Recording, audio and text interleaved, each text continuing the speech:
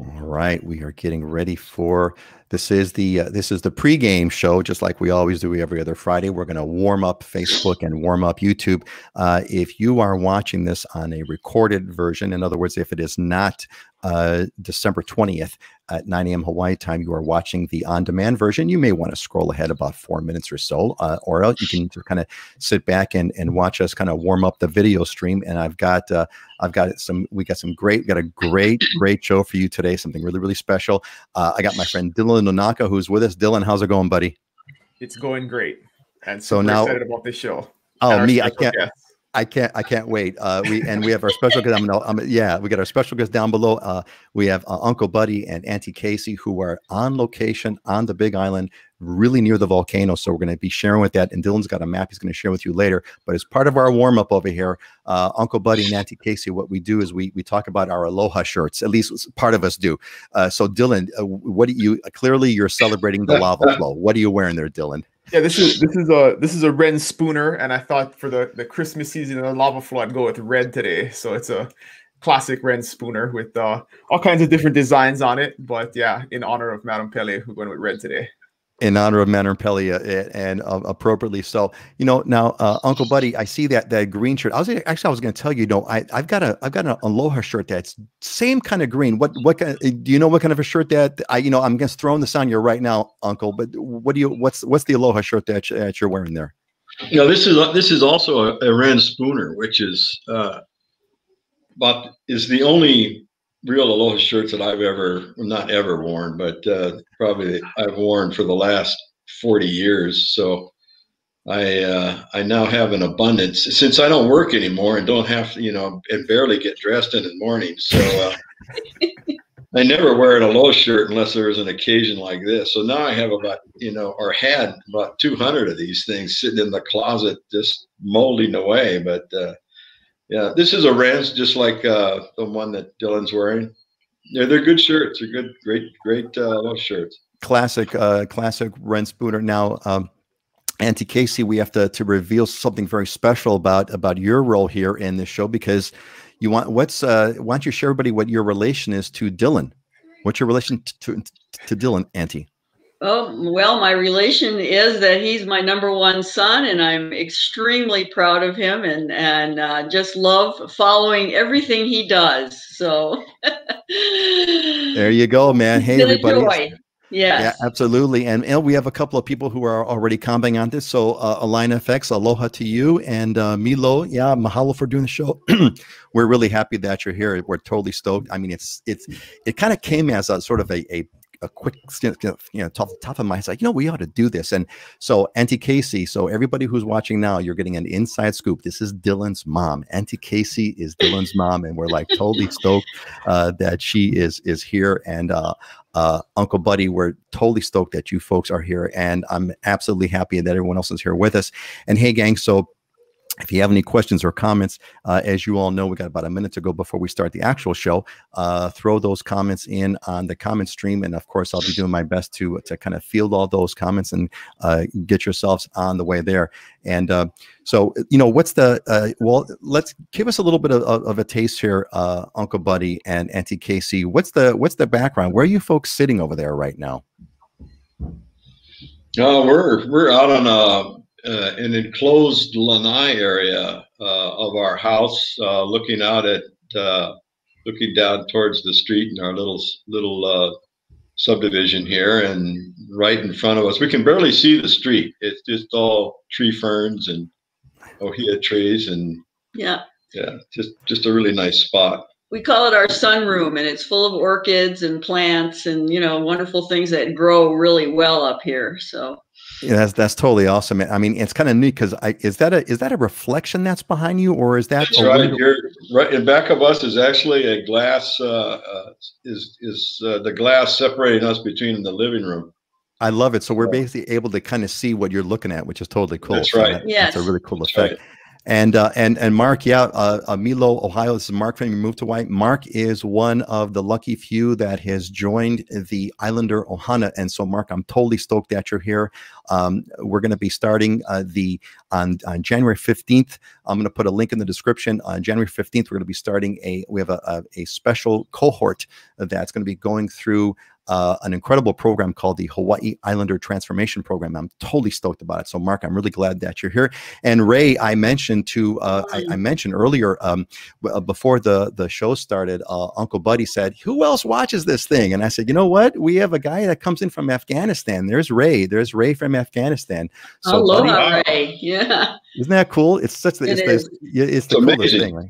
It is really. I mean, it's amazing. It's an amazing world that we live in. And Raul's here with us. Good morning, Raul. Good and aloha kakahiaka to you, Raul. And hey, folks, it is that time. So let's get the actual program started over here. I'm super glad that you're all here. We just put this together on the fly. I talked to Dylan and said, "Dylan, we should do this." And he goes, "Yeah, okay, let's go." And goes, "I've got the perfect folks for you." So here's what we got planned for you today, folks. On today's special edition show, we got our amazing guests, Uncle Buddy and Auntie Casey, who's Dylan's mom, which is totally cool. We're going to start with some facts. I put together a short video for you that I pulled from the U.S. Geological Survey. I'm going to show you that quick video. And then we're going to get in some facts. Dylan's got some cool maps he's going to show us. And then we're going to get into the meat of the show, which is what's life like near an active volcano. And really, we're really here for you folks to take your Q&A. I can't wait to see what your questions are going to be. It's going to be amazing. We got a couple of people who are already here. So Tommy's aloha from Ohio, and Megan. Megan is also joined in the group, and so Megan and Mark, we got a bunch of people that are part of that Islander Ohana. So it's totally cool that we're going to be getting into that. All right, so let me do this. I'm going to start with a little pre-roll video that I put together to roll out the put together the facts in a way where, let me get to this over here. Where is it? Come on. There we go. Okay, here we go. Shortly after approximately 9:30 p.m. Hawaii Standard Time on December 20th, 2020, the U.S. Geological Survey Hawaiian Volcano Observatory detected a glow within Halema'uma'u crater at the summit of Kilauea volcano. An eruption has commenced within Kilauea's summit caldera. Lava began flowing from the 3 fissure vents inside the crater of Kilauea. The water lake at the base of the Halema'uma'u crater has boiled off. Lava is now feeding a growing lava lake. The northern fissure, what you're seeing now, was producing the tallest lava fountain at roughly 165 feet, and all lava was contained within Halema'uma'u crater in Kilauea. Red spots are the fissure vents feeding lava flowing into the bottom of Halema'uma'u crater. The water lake at the base of Halema'uma'u crater has been replaced with a growing lava lake. The easternmost vent is currently exhibiting fountains up to approximately 164 feet high, with minor fountaineering on the west side. Occasional blasts of uncertain origin are occurring from the lava lake surface. All right. Well, there was a quick overview. I had a lot of fun doing that. You know, I could actually stare at that. Yeah. I could, right? I could just, that lava flow, that first one was just like mesmerizing. I think what I might do is put that like on a loop and put that for like an hour, like a 1 hour video of that thing kind of going on a loop and just kind of have some music in the background. What do y'all think about that? If I did that, would you watch it? I couldn't take my eyes off of it. Anyway, so let's move on. We got some more facts. So Dylan, you put together a slide over here. So let me bring that slide up for you over here, and give us the amazing story here, Dylan. Yeah, I just wanted to put into context and welcome my mom and Bud to the show, and I just wanted to intro them also, that if you enjoy the show and you think that the stuff I say is smart, I learned it from both of them. They've been in real estate. Buddy's been in real estate longer than I've been alive, and my mom got me into. I wouldn't have been in the business if she didn't force me to go to real estate school with her, and I'm a good boy, so I listen to my mom. So yeah, so that's how I got here, is definitely because of them, and they've now kind of retired, so I'm glad they're cruising up in Volcano. But the super cool thing is that, you know, if you're interested about what's going on right now, they live in Volcano Village, which is literally, if you draw a straight line, it's like 4 miles away from where the volcano is actually erupting right now. So it's right across from Volcanoes National Park, and there's a big community there. It's not just a few people. There's pretty large subdivisions you can kind of see on both sides of the road there. I don't know exactly what the population is, but there's definitely a few thousand people that live up there. The good news is they're somewhat upslope, so there is no real danger, and that's an important fact when it comes to volcanoes. Is you can be close to them, but you just don't want to be downslope of them. So that's a big important fact, is that they, although geographically are close, there really is no threat from the lava where they live. Excellent. So thanks everyone. So this is we've kind of put forth, and actually, Dylan, I want to bring that map up again. Now you drew a line from the center of Halemaumau crater, right? That is the epicenter of the crater, but which is a 4-mile stretch to Uncle Buddy and Auntie Casey's home. But if you actually look at the little blue dot there of the Kilauea Visitor Center, the Kilauea Visitor Center, then you can see that road that goes into that visitor center. If you look at that, from that to their home is got to be not even a mile, maybe. You guys are right there, aren't you? Yeah, it's like a mile. It's maybe a mile and a half, but that's it. Yeah.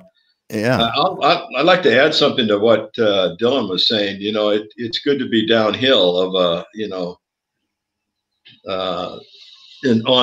on the downhill side of a rift zone that goes all the way from Kilauea all the way out to the very eastern part of the island. So, and that's how they determine lava zones and hazard. The hazard zone is how close you are to that rift zone out there. So it's good to be on the upside of that. That, however, does not mean that you're not subject to earthquakes. So earthquakes are still don't have any. They're not really conscious of whether you're up or down. They don't care. So you can get some very interesting times, like we did during that last eruption. Not the current one, but the one before, that was so devastating out in the Puna district. But the earthquakes are really a factor of life up here. Mm-hmm. That's this is great. Thanks, Uncle Buddy, for that comment. Because what I want to kind of get into now is kind of what's life like near being you folks are again 4 miles away from the epicenter of the volcano, a mile away really from the ridge of it. Now you just mentioned earthquakes, so what are there was an earthquake once that we were on Oahu, and it was terrifying. This thing, but what's it like? I mean, what are the things that kind of stand out when you think about, if someone were to ask you, hey, I'm thinking about moving, to Hawaii, the Big Island, and I'm kind of worried about the volcano. What's it like living? You folks are really a mile away, basically, from the world's most active volcano. What's that like? Well, Peter, it's really interesting because I moved here from upstate New York over 40 years ago. And one of my concerns when I thought about moving over here was the volcano. And, I'd actually looked at a couple of properties and thought, well, that might be a little too close to the volcano. And I laugh about that now, because now I live a mile from the volcano, so it's nothing that I ever worry about. And we live in this very peaceful little town. I mean, you would never know that we're, so close to such an active force. And very rarely does it affect us. Like Buddy said, we don't have the fog up here when it gets bad, that Kailua Kona has. And you really don't even know you're that close to a volcano. But on the positive side, we have this national park where we can go walk miles and miles of beautiful trails. That's right in our backyard. So there's really good things about living up here. And we were involved in the hustle and bustle of Kailua Kona for years, and it's just really nice to be up here where it's very peaceful. Now, I got to tell you, that's a hilarious comment. When you say hustle and bustle of Kailua Kona, that is like cracking me up, because Dylan, what's the population of Kailua Kona? What's it got to be now? It's like 60, 70,000. Okay, yeah, the hustle and bustle of a 60, 70,000 of, it's such a small town. And, when we talk about hustle and bustle, I'm thinking Honolulu, which is 1 million people. That's Right, like yeah. hustle, right? Everything is relative, right? And, I was born in Chicago, and, there's some, the Chicago metro area has 8 million people. By the way, Auntie Casey, I'm catching like some sort of a Midwest. Is that a Midwestern accent there? It's upstate New York, so yeah, we were close to Canada, so that we do have, some of that. Okay, so it's a little bit of a Canadian accent. So let me ask you. So one thing I kind of catch, one question I got for you is that, Uncle Buddy, you touched on it about being sort of on the slope, but the town of Volcano, and let me bring up the map again, because that was actually really, really helpful. So, I'm looking at the map, and it's what's the elevation like? Because that area where you're in looks very green and very, very lush. It doesn't look like it's like the other side, which is kind of overridden with lava flow. So it looks like what you folks are like uphill from the flow. I mean, how does that work? Yeah, if you can see the main highway there. I'll resist. Yep, I see it. Trying to show you it with my finger here, but if you see where we live in Volcano Village, across the highway there is Mauna Loa Estates and a couple of other subdivisions there, and then below that there is a line there that probably delineates the national park, but that's where the rift zone is, and it's below that subdivision there for. Actually quite a bit, but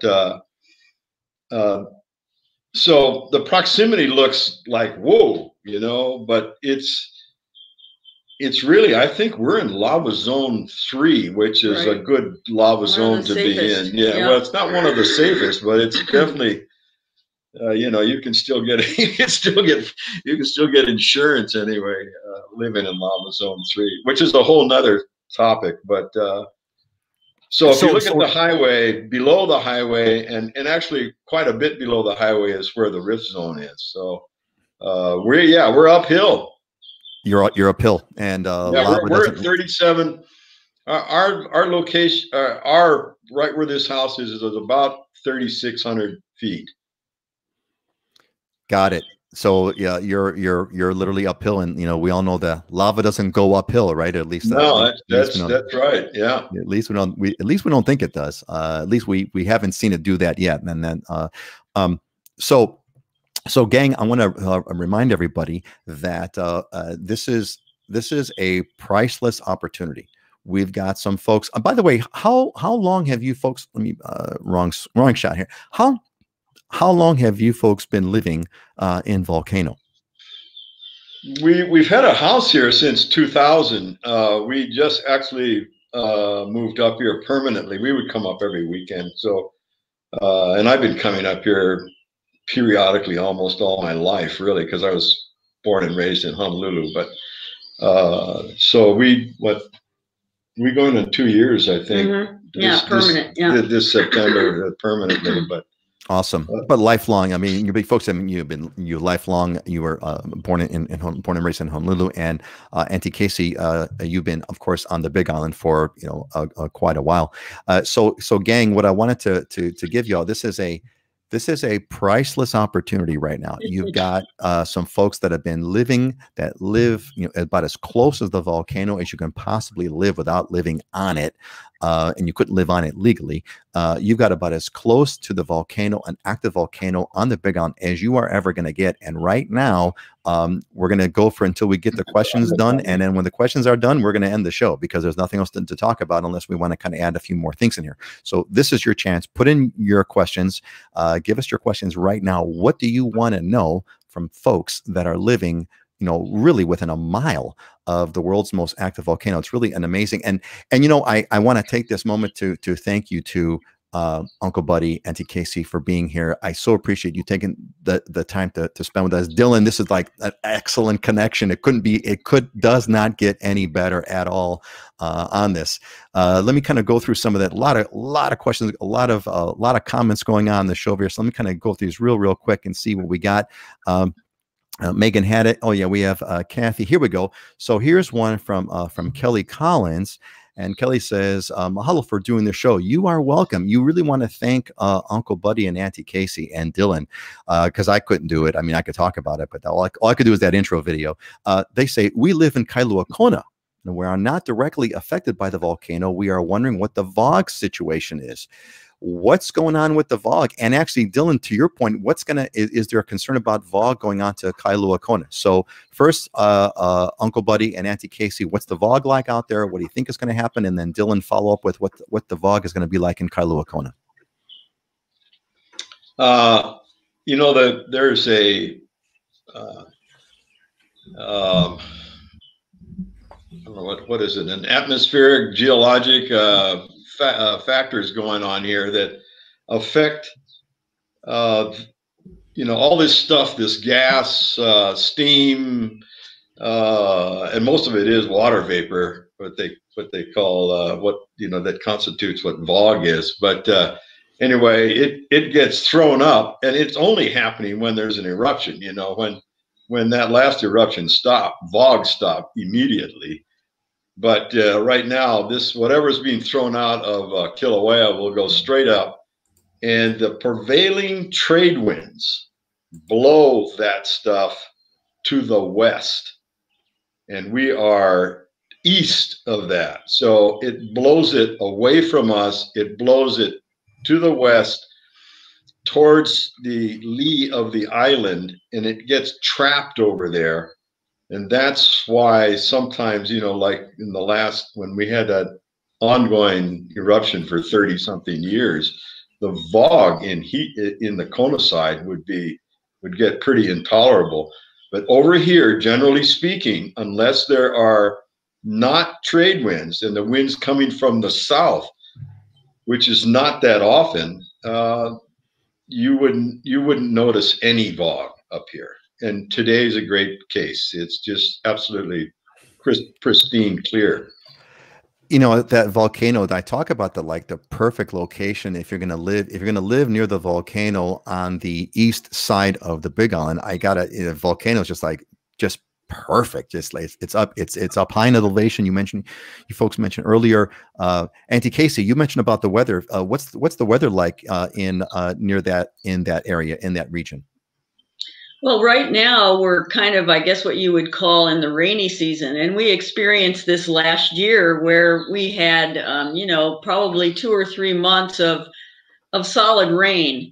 But like I mentioned before, you know, the temperature up here is what really attracts me to this, you know, sleepy little town. It's never much hotter than 75 degrees. In the summer months, it's just beautiful here. I mean, it's 75, barely 80, and the sun shines all the time. I'm a farmer, and I love to grow my own vegetables. And, you know, the summer months here were just spectacular. I had the most beautiful garden, you know, in the front yard over here. Right now, because of the rain, you know, the vegetables don't do that great outside. You know, you really need a greenhouse. But, you know, the weather is just spectacular. I mean, when it rains, you really need to be able to, you know, get your, you know, comfy sweater on and sit down with a book, because, you know, it might last the whole day, but, you know, that's good too for us retired people. So, you know, the average rainfall up here, Hilo has an average, I think, I'm not sure this is true today, but historically they've had an average rainfall, annual rainfall of about 150 inches a year. And we probably get that, maybe actually some places down the road a little bit might even be more than that. So it's wet. There's no doubt about it. You know, it can be, if not raining, it can be foggy or, you know, misty, you know, which is really nice. And by the way, I just want to interject a little bit. We're looking out here at all these tree ferns that you can see in the background here, and watching native birds, you know, just flittering around on our hapu, which is the tree fern out here. It's just spectacular. Yeah, that's thank you. That's a great story. I could totally visualize all that, and it really sounds great. Dylan, what's your concerns about the VOG returning to Kona, the Kona side? I remember a while ago we were saying since the volcano was not erupting, Kona was clear. What's kind of your sense of what might be happening over the next few days? Well, my wife and I were just talking about it yesterday because she loves to sit out on the lanai and watch the sunset every night. And she said last night was the first night that she could tell the VOG was back. So it's not that bad, but it definitely creates a haze in the air. And I guess it's a matter of perspective. It actually does create pretty sunsets because the sky gets really red because of it. But you don't have that really clear, when you look off into the distance, like I've talked about before, driving into town from my house, it's like a 12 mile drive. And in the past, you would be driving and you couldn't really see the town real well, and definitely not down the coastline. And when the VOG was gone, I mean, it was crystal clear. You could see the details of the town and the waves breaking and stuff, 10 miles away. So definitely, if the volcano continues, the VOG will return. That's just a fact of life.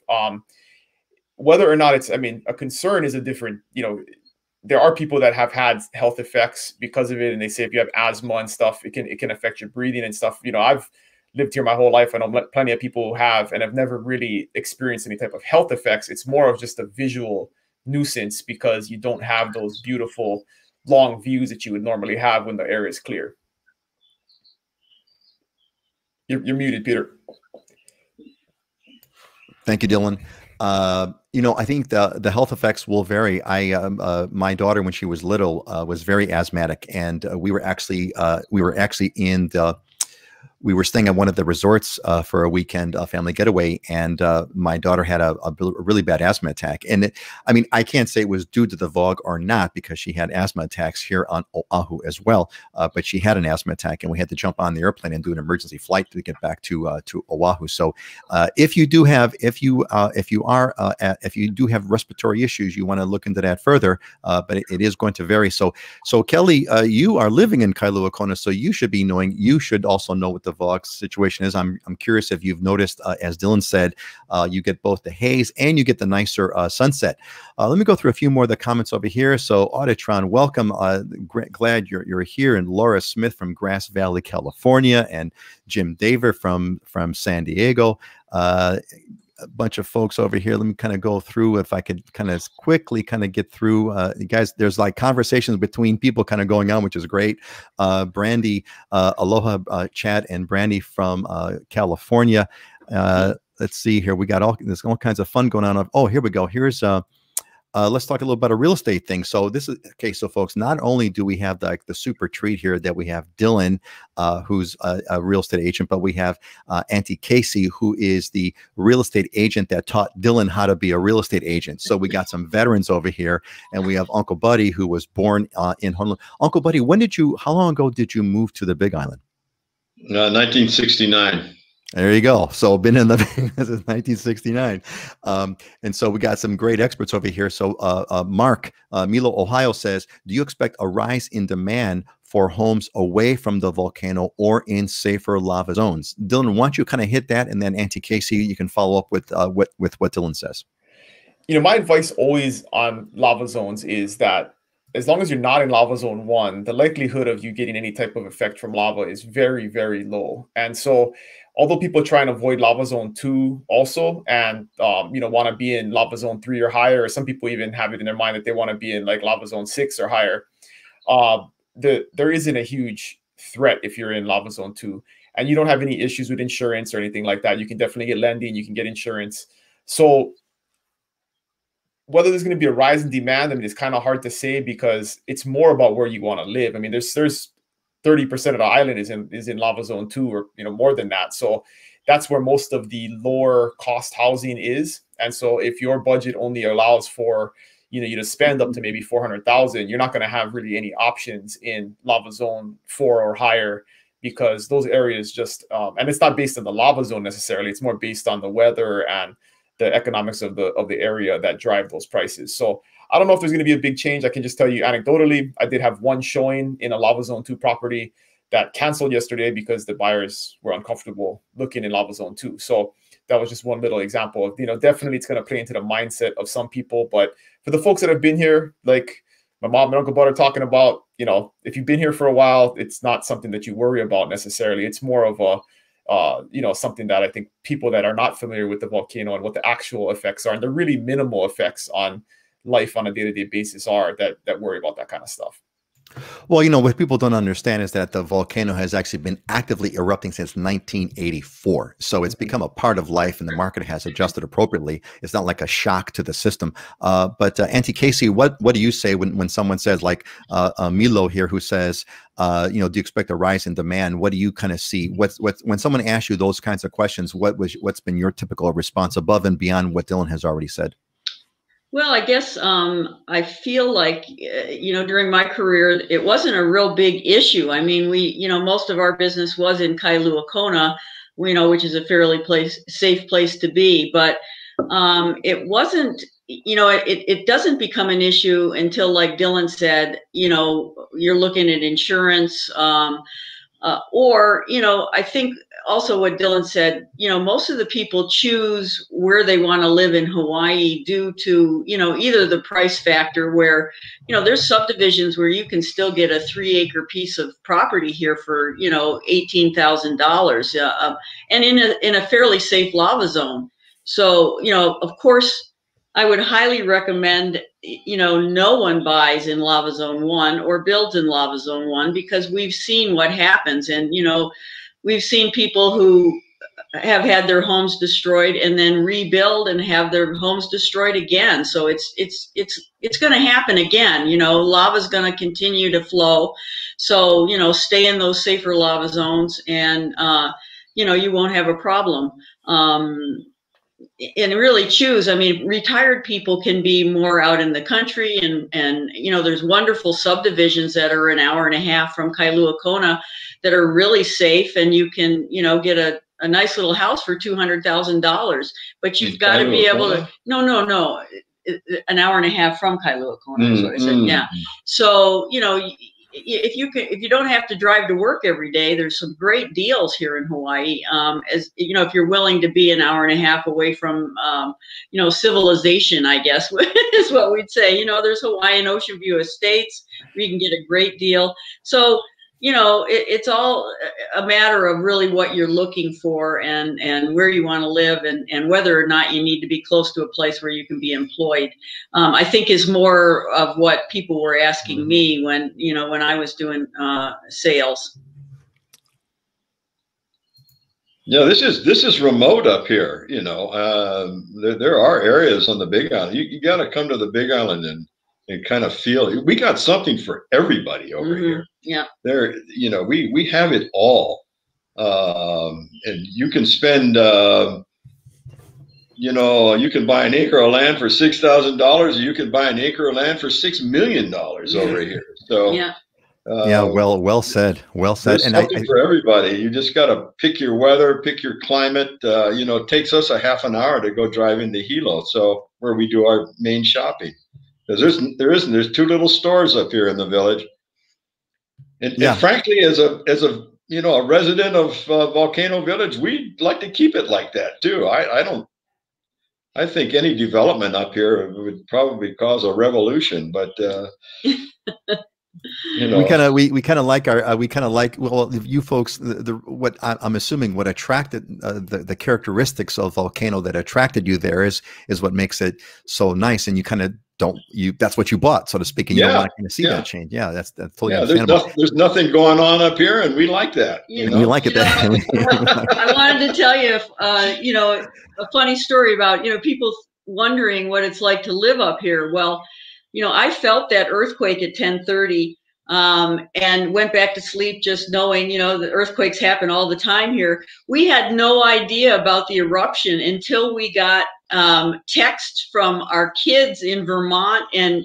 San Francisco. They actually told us what was going on in our backyard. So, most of the time we don't even know, if something's going on at the volcano, we don't even know about it. But the fun part is we can jump in our car at 6:30 in the morning and run over and take a look. 5:30 in the morning. Yeah, it's 5 minutes away. So, that was really fun. A lot of people have to drive, an hour, 2 hours to see it. We jump in our car and we're 5 minutes away. So, actually, Dylan had sent me some photos. I think you folks took these. Dylan, were these from? Yeah. So I got some. Here, let me show everybody some photos over here, and we got some. I'm going to have a question here. You talked about the earthquakes. T. Fraunhofer said, Uncle Buddy and Auntie Casey said they are more affected by earthquakes. How does it affect their daily life? Do you worry about structural damage, etc.? Well, you kind of said you almost slept through one. What else about the earthquakes that you? What is it about you said earthquakes happen often. By the way, this is a beautiful, who took this shot? This is beautiful. I did. This is beautiful. So this looks like what, early morning, right? A sunrise, just about. Yeah. Yep. Yeah. And so what we're looking at here, gang, is you're looking at steam coming out of the Halemaumau crater. And as you saw earlier in that video, there's lava on the bottom and it's sort of lighting up. It's just, I was there once at Volcano House. My daughters used to have a field trip there. And so we stayed overnight a few times up there. And, we came out in the middle of the night and saw this just amazing shot here. Here's another one that you took, Auntie Casey, a little bit later in the day. Again, those plumes that Uncle Buddy, you mentioned, that steam that's coming out. Basically, there was water at the bottom of this lava lake that's now being burned off by the lava. It's steaming out and it's going out into the atmosphere. So these are just dramatic shots. I mean, kind of waking up in the morning and looking at this is like, holy moly. Yep. Yeah. It's important to mention, right, that although lava is a scary thing, it's a huge destructive force. I mean, it's so safe.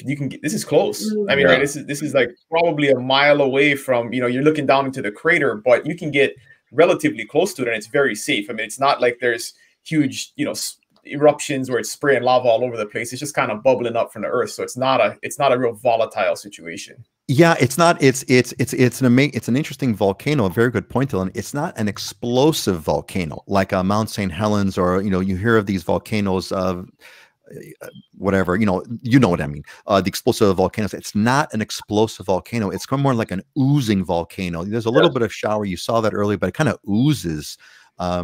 And so when the volcano is erupting and when lava is flowing, people, as you mentioned, Auntie Casey, people who have had their homes destroyed, they had plenty of time to get out of the way. Yes. Plenty of time, even to move the house for that matter. Some people have done that in time.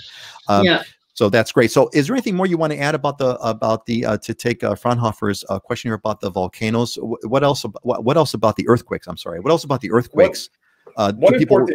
One important note on the earthquakes, right, is I mean, at least in my lifetime being here, there's really only been one earthquake in 2006 that did any type of real damage to structures or property. And even in that sense, a lot of it was like older public buildings, concrete public buildings and stuff. I mean, really very few homeowners saw any type of real damage. And a lot of homes here are built post and piers. So they're on stilts, right? So when there's an earthquake, the house kind of goes like this and then it stops and then you're fine. I mean, there is no like major structural damage. Sometimes you'll get the drywall seams will crack or something like that, but you can easily paint over that. And it's not something that structurally affects your house. So it's not a huge concern day to day for us. If there's regular earthquakes, they're not like San Francisco where it like destroys the city and, buildings are falling down. They're not like that.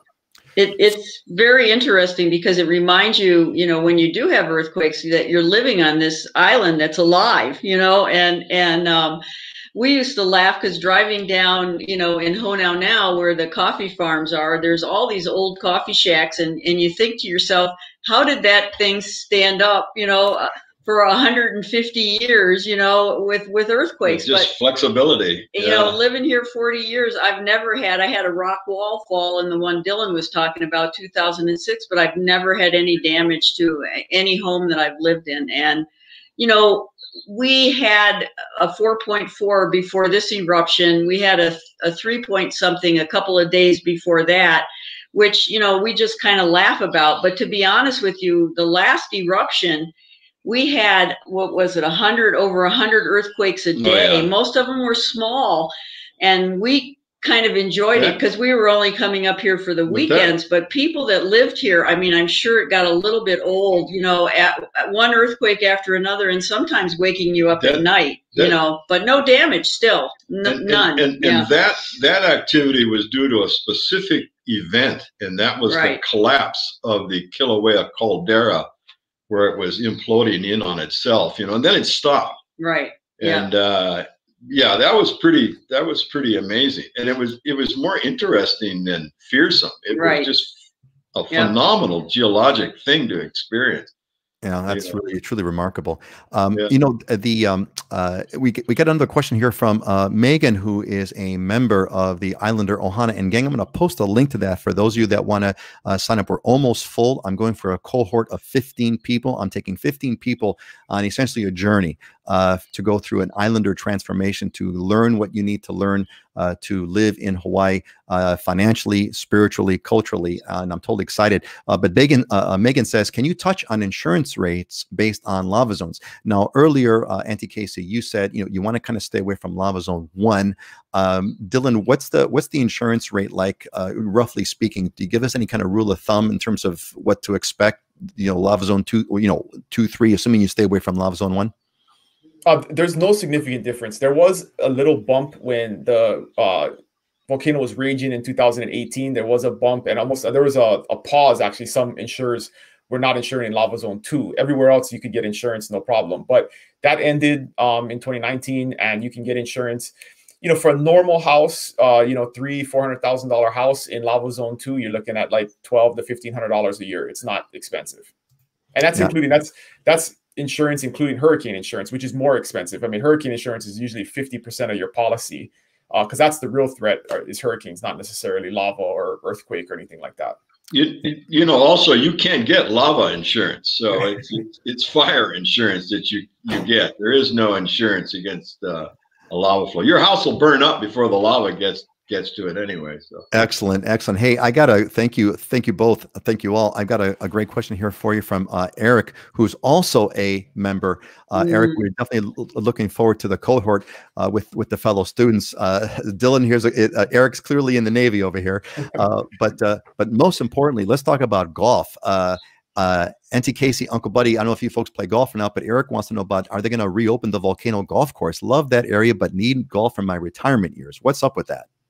Well, I think that's a Kamehameha Schools Bishop of State question. I have heard, and this is vague information, that the past lessee of that property has pretty much bailed out, and I think it's now up to Kamehameha Schools, the landowner, as to what's going to happen with it. But I understand that they're at least trying to maintain, not just let the whole place just go back to nature, that there is some maintenance going on up there. And hopefully for not only the people that live on the golf course side, but on the village side and Mauna Loa Estates and wherever, a new operator will come along and take that thing over and bring it back, because that's a real bonus to this area up here. Yeah, thank you for those for that background and those details. Really appreciate it. Another quick question from Eric on Aina Loa area. How is Aina Loa? I've noticed some new homes there, and it looks interesting. Dylan, what's up with Aina Loa?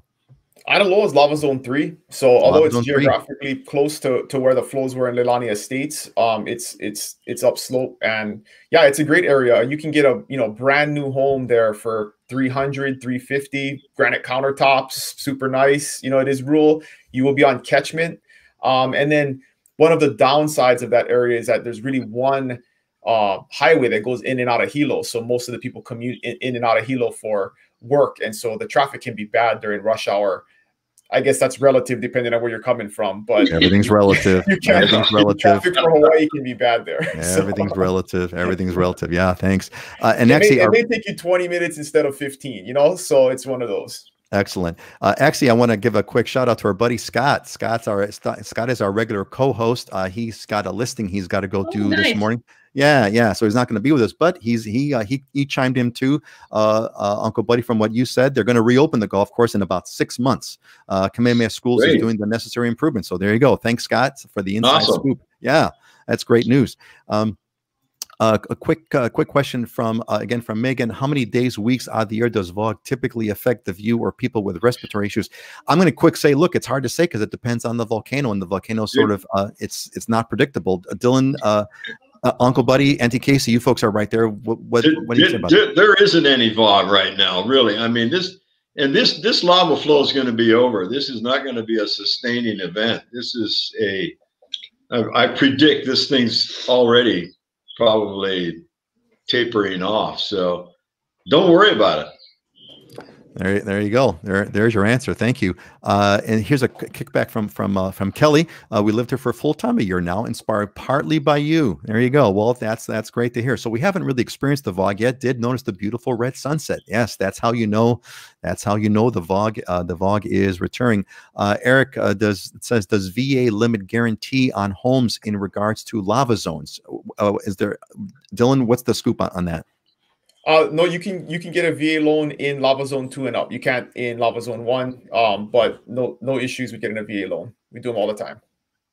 All right. Well, there you go. Joey's got a quick question. He said, Aloha, if a deep lava flow covers the vast majority of one's property, do you still fully own the land underneath, or does it become restricted by local laws in any way? Good question. Who wants to try to take it that? Who wants to kind of hit that one? Go ahead, Uncle Buddy, fill us in. What's the deal with that? Well, my understanding is that you still own the land underneath and now the land up above. So you could be the proud owner of a lot that has 50 feet of new lava on it if you live in Leilani Estates or someplace like that. It's interesting if you had a beachfront property and you own if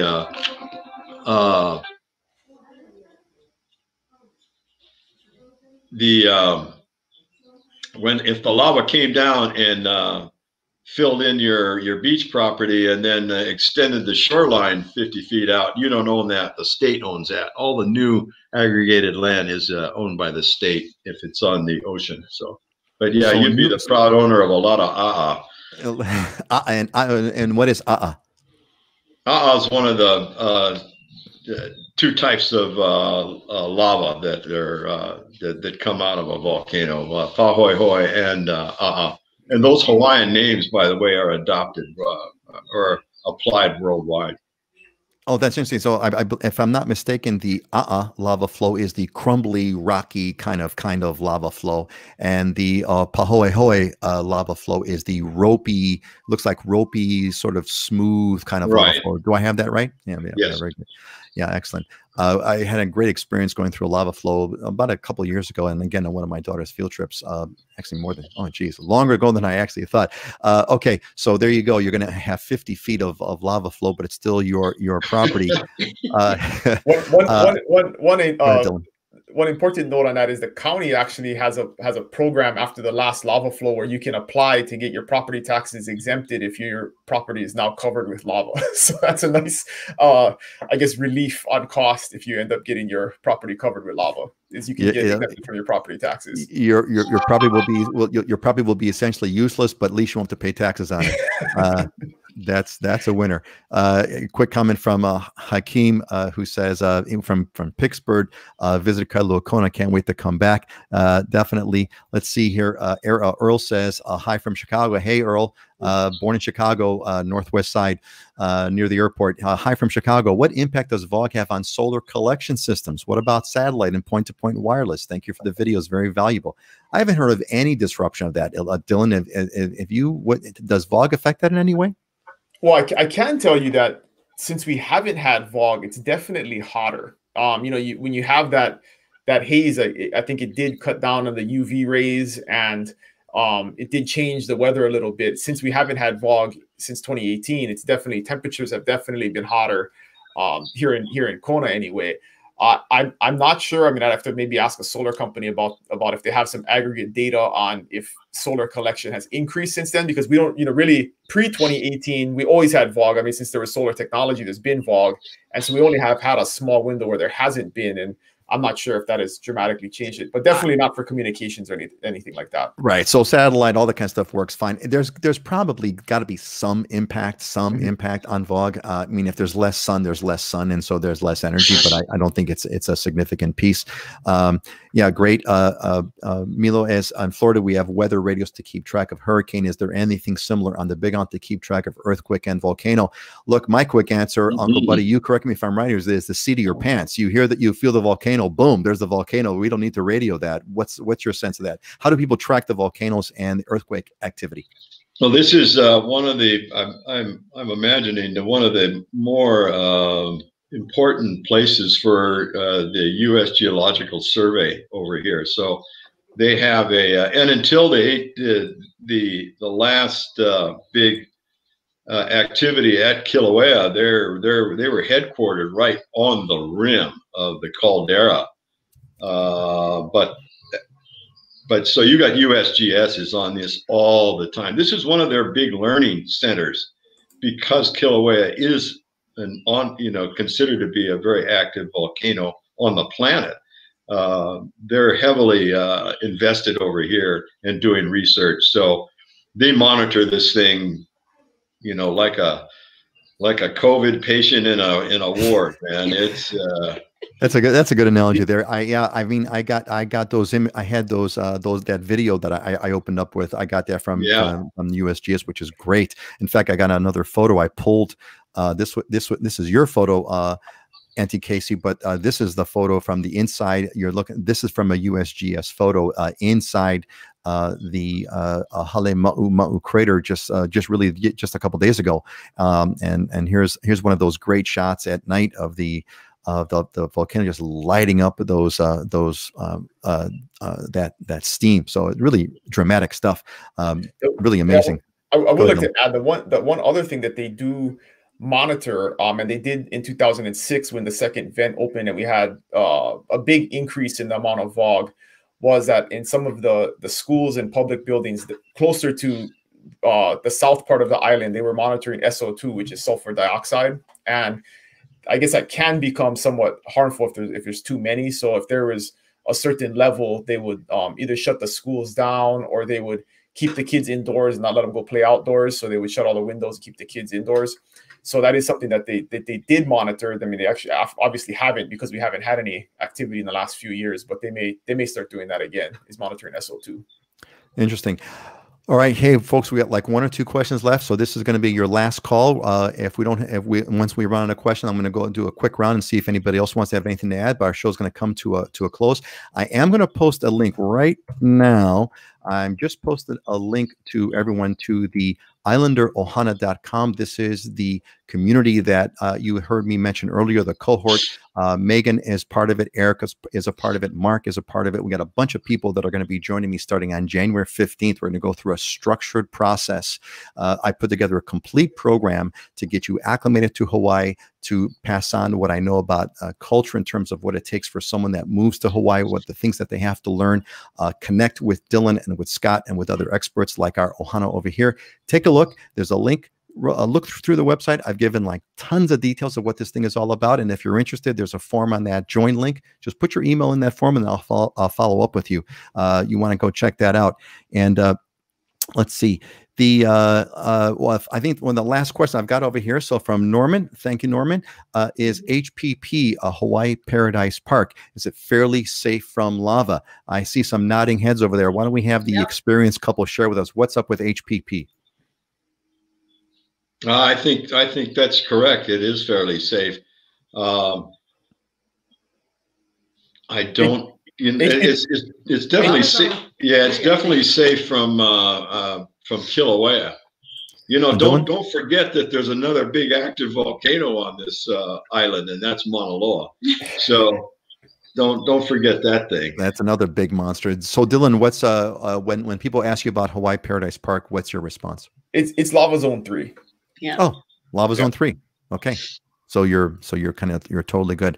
You know what we should do, Peter, is I do have a map that maybe we could post or something of the lava zones. One of the things publicly that's hard for people to evaluate is although there's public maps you can find online of what the lava zones are, it's hard to find if you're looking at a specific property what zone it's in, because you got to really zoom in on it, and sometimes it could be on the edge of two different zones. And we can do that in the MLS. There's a mapping system that we can use. But so if you want to know for sure, you kind of have to reach out to somebody who has access to that. But you can generally get an idea for the island and what the lava zones are from the maps that you can find online. And I can send Peter one to post. Yeah, look, I want to emphasize in the description links on the YouTube channel in this video, there are links.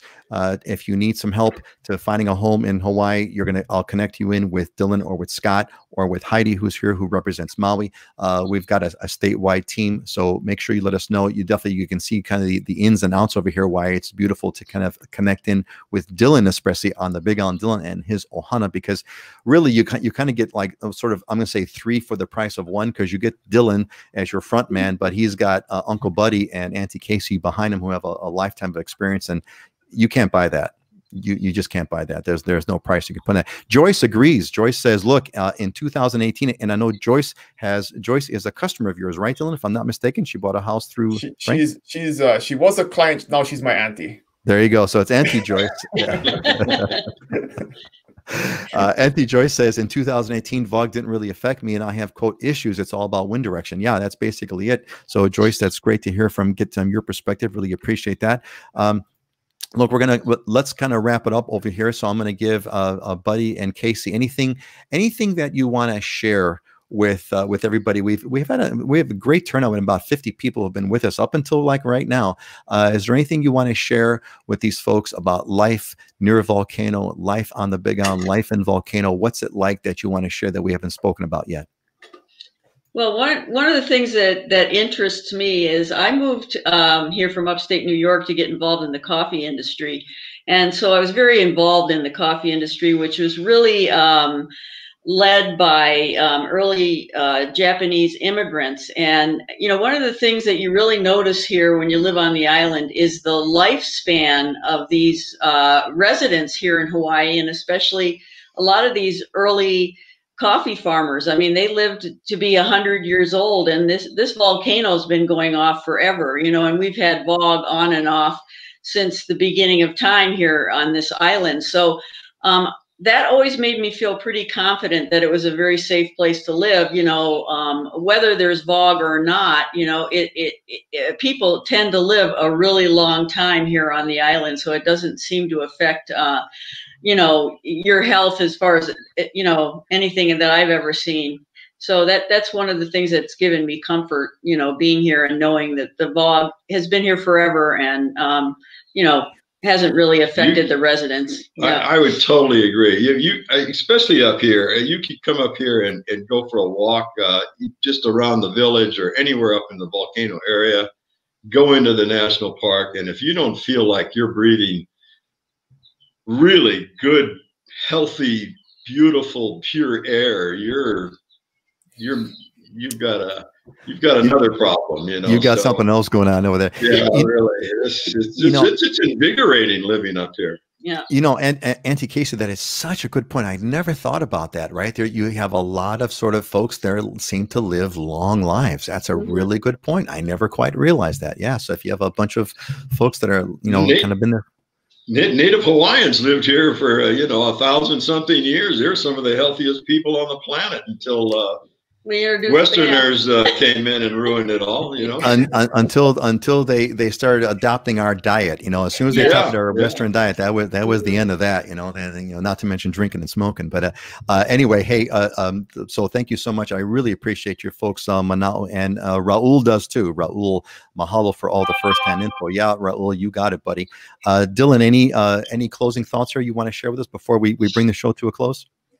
Yeah, overall, like I always talk about, it's always about context. And yes, the volcano is very dramatic in the news and the way it's portrayed in the media. But the reality is, wherever you live in the country, you face all kinds of different types of natural challenges and disasters. You have wildfires in California. You have blizzards, throughout the northeast. You can have tornadoes, all in the middle of the country. There's all kinds of other things. There's flooding in certain areas, in the coastal south. So just like anywhere else, we have our issues here, but I would argue I would rather be close to an active volcano that is relatively pretty safe and doesn't threaten us on a day-to-day basis than the possibility of a tornado touching down and ripping through my town anytime, or a hurricane coming and flooding my whole entire town. I mean, there's lots of other, pretty much anywhere you live, you're going to face those issues. So I wouldn't I wouldn't overplay the volcano as a deterrent or something that you should overly worry about, because it doesn't concern us at all when you live here. I mean, if you talk to the folks that live there, that's pretty much what the whole scoop is. You should know the facts. You should be informed. This is where you want to get in touch with people like Dylan, who's lived there all his life, and Uncle Buddy and Auntie Casey, who have had a lifetime there. But definitely, that's kind of where I think that, Auntie Casey, that was such a great moment of wisdom there. That you look around, you see a bunch of people that have lived there for long lives. That should tell you really everything that you need to know about the health. Yeah, and Joey really appreciates it. Mahalo, Peter, Dylan. Uncle Buddy, Auntie Casey, really appreciate the live stream. Yeah, thanks, Grang. It was really great. I'm glad you're all there. Final pitch. Let's see here. But I got another final slide over here that I want to kind of close on. Oh, here we go. Yeah. So I've got my little. I put my little Santa. This is it is the 22nd. Christmas is right around the corner, so I put together a little Mele Kalikimaka slide. Mele Kalikimaka is the Hawaiian word for Merry Christmas, and you see there. This is Honolulu City Lights. This is the Shaka Santa and Mrs. Claus. You notice there, if you look closely, that Santa's got shorts on and he's barefoot, which is like the classic Hawaiian Santa, and he's given the shaka. He's got an open shirt there, and Mrs. Claus, and they got their toes in a pool. So that's nice. what that. Yeah, that's a great one about that. So yeah, and Joyce agrees. Joyce says, "Yep, it's just part of life in paradise." Exactly. Yeah. So look, folks, I want to thank you all. Our show's gonna continue on January 8th. Uncle Buddy, Auntie Casey, can't thank you enough for taking the time out of your day to spend with us and give us this beautiful view of your house. It was a beautiful day today in Volcano. Thank you so much for being here. I so appreciate it. I know everybody else does too. Just been great having you folks. And I'm just so happy to have met you folks. And you folks are naturals. Gang, look, we should do like a sponsor or something to get these two on the show. I think they're like naturals. Dylan, I don't know, man, you've got competition, dude. It's in the genes, man. I'll tell you, man. I'll tell you. I love them. They're great. I don't know. I'd have to take time off from puttering, to do this, I want to get away from your busy puttering day there, Uncle. That's right. All right, folks. I want to bid you all on aloha, and I'll go around the quick table. Y'all could give your last chance to say, Uncle Buddy, Auntie Casey, give you a chance to say goodbye to everybody. Aloha. Aloha. And Peter, so nice to really get to know you. Yeah, this has been a real pleasure and lots of fun. Thanks. It's a real treat. Yeah, you're very welcome. Dylan? Yeah, aloha, everybody. Merry Christmas. Happy New Year. Look forward to seeing you guys next year. Merry Christmas, and we will see you all next year on January 8th. Aloha, everyone. Aloha. Aloha.